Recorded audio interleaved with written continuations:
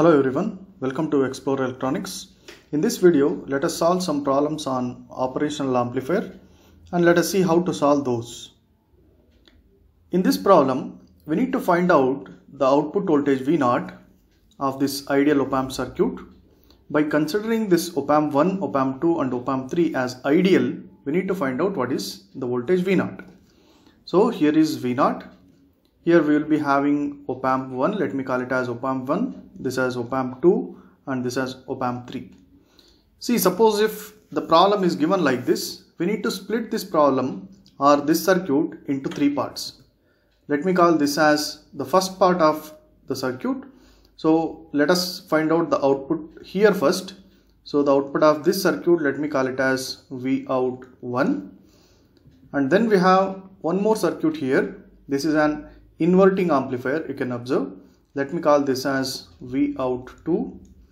And then by taking Vout1 and Vout2 into account as an input for this particular op-amp, let us find out what is Vout finally. So let us go step by step and let us see what is Vout1, Vout2 and V0. In the first case, we need to treat op-amp 1 as I consider this as op-amp 1. So the three input voltages 200 millivolts, 100 millivolts and 100 millivolts are given to an resistance and that is connected to an inverting terminal of the op-amp. So this circuit will be act as op-amp summer. This is the summer circuit. So we need to add these three by considering these resistor weights.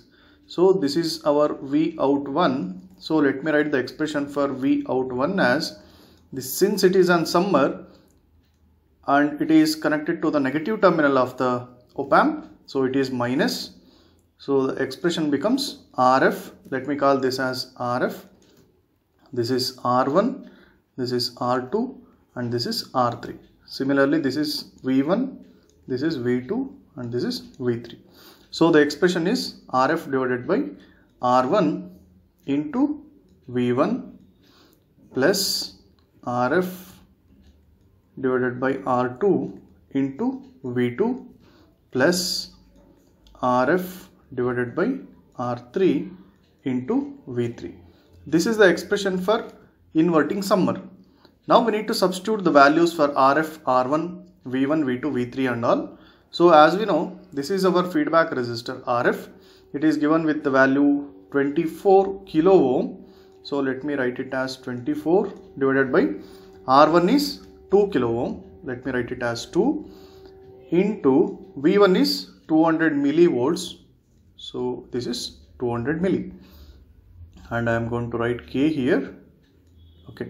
Plus RF divided by R2 again. Since RF is same, that is 24K divided by R2 is 6 kilo ohm. So this is 6K into V2 they have given it as 100 milli plus similarly RF is again 24K divided by R3 is 3 kilo ohm into V3 is 100 milli again. So if we substitute like this and simplify this, we are going to get minus, so here it becomes 12 into 200 millivolts plus this becomes 4 into 100 millivolts plus this becomes 8 into 100 millivolts. So we need to solve this. Finally we are going to get minus 3600 millivolts. We can also write it as minus 3.6 volts. So let me call this voltage as Vout1. That is the output of the first circuit. Now we need to solve the second half of the circuit. In the second circuit we have 500 millivolt as input to a 200 ohm resistor and the feedback network here we will be having a 2.4 kilo ohm resistor. Let us solve that. In this op-amp, so in op-amp 2, this is an inverting amplifier again. We are applying an input 500 millivolt to inverting terminal. So the expression for inverting amplifier, let me call it as Vout2 since it is Vout1. So Vout2 is equal to minus again RF divided by this is my RF. Let me call this as R1, this as V1. So RF divided by R1 into V1. This is the expression for inverting amplifier. So this is the output voltage of an inverting amplifier. So what is my RF minus 2.4K divided by R1 is 200 ohms into V1 is 500 milli. So if we solve this, we are going to get minus 6000 millivolts. We can also write it as minus 6 volts. This is my Vout 2. So by taking this Vout 1 and Vout 2 into account, now we need to solve the third circuit. Here the third circuit, we are applying Vout 1 through this resistor to an inverting terminal. Again Vout 2 with this resistor to a non-inverting terminal.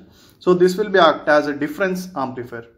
So in the next case, let me take this as Vout 1. This is an input for this, and also Vout 2. Again this is also an input. Now this will be our difference amplifier.